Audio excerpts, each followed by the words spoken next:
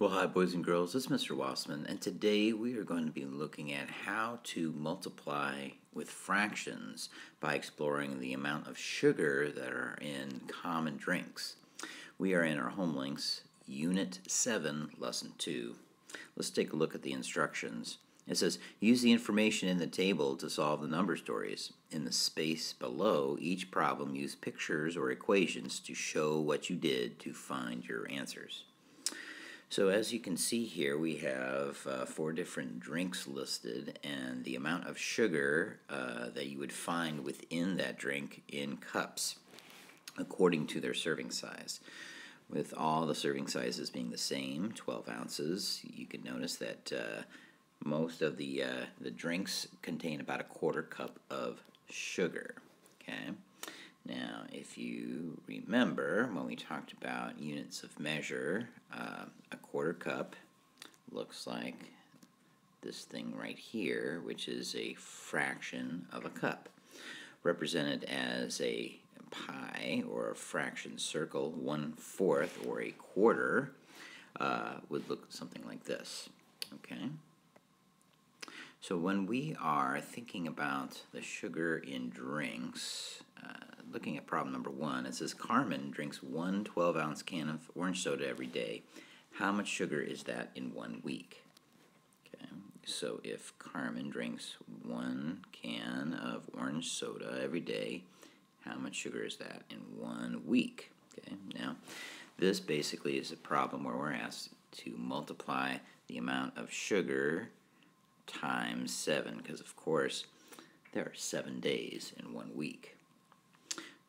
So what I would need to do is I would have to multiply 7 times 1/4. Now what would that look like? Well, as you can see here, I just copied and pasted an image of the circle fraction of 1/4. And if I was multiplying 1/4 times 7, then I would have 7/4 all together like so. So when I multiply a fraction, just like I did when I added fractions in Unit 5, all I needed to do is look at the numerator. Okay? So when I'm multiplying 7 times 1/4, I'm basically multiplying 7 times 1. Because the 4th part is just identifying the unit or the item that I'm counting. Okay? So, as you recall, multiplication is simply repeated addition. So when I look at 7/1/4, I'm basically just coming to look at 1, 2, 3, 4, 5, 6, 7, 7/4. So again, the only thing that changes is the numerator. Now, what is 7/4 cup of sugar? Well, 7/4 is what we call an improper fraction, which again you probably remember from Unit 5. And mathematically, an improper fraction is a correct answer, but a more practical or common way to represent this is as a mixed number. So, how much is 7/4? Well, for every 4/4, we have 1 whole. So if I've collected 4/4 already, that's the equivalent of 1 whole. So now when I look at the leftover fourths, I see that I have 3/4 right here. 1, 2, 3. So that makes my total 1 whole and 3/4. As you can see how I've just digitally inserted these 2 new graphics at the top, 1 whole or 4/4, and then here's 3/4, all gathered together in a convenient package. Those are my 7/4, just reimagined or represented as a mixed number. Okay? So how many cups of sugar would Carmen consume in 1 week if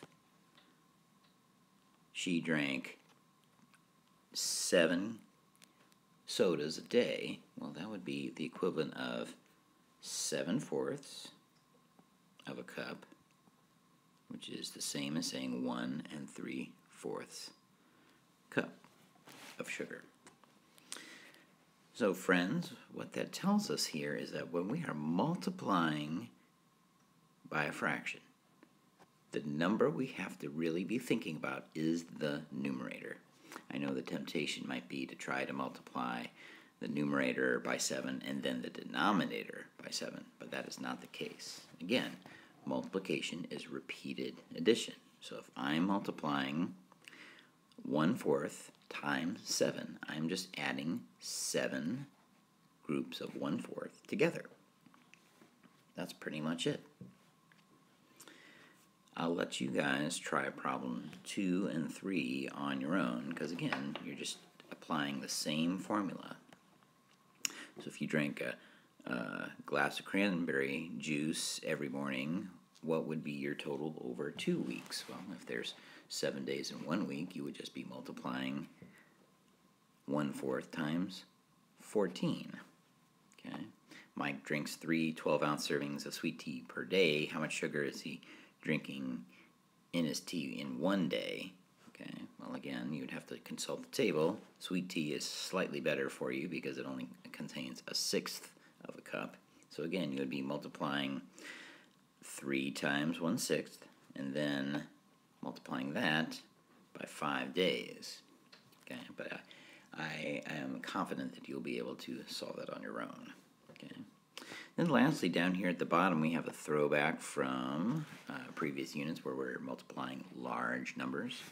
So let's try one of these problems and use one of our 3 strategies that we learned: partial products, lattice, or partitioning rectangles. I'm going to try problem number 4 just for fun. 951 times 4. And I think this time I'm going to use partitioning rectangles. So I'm going to draw a rectangle, split it into 3 parts by creating 2 partitions. And I'm going to remember that 951 is the same as saying 9 hundreds plus 5 tens plus 1 1. 951. I'm going to multiply each of those by 4. Well, I remember that 9 times 4 is 36, so 9 times 4 is 36, and I'm just going to add in those 2 zeros, because 900 is just 9 with 2 zeros behind it. 5 times 4 is 20, so 5 10 times 4 is going to be 20 tens, otherwise known as 200. And of course, 4 times 1 is 4. And then I'm going to take those 3 partial products, even though I'm using partitioning rectangles. 3,600, 200, and 4. I'm going to add all 3 of those amounts together, and that's going to give me a grand total of 3,804, and that is my product, 3,804. You have questions?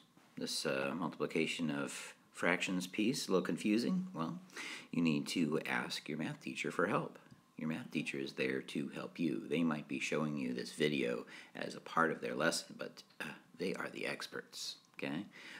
In these times of virtual learning and distance learning and all that, we teachers try to use as many resources as we can find possible to make our lives easier. So if your teacher is using this video as a part of their lesson, that's not to say that they don't know what they're talking about. They just didn't want to reinvent the wheel, right?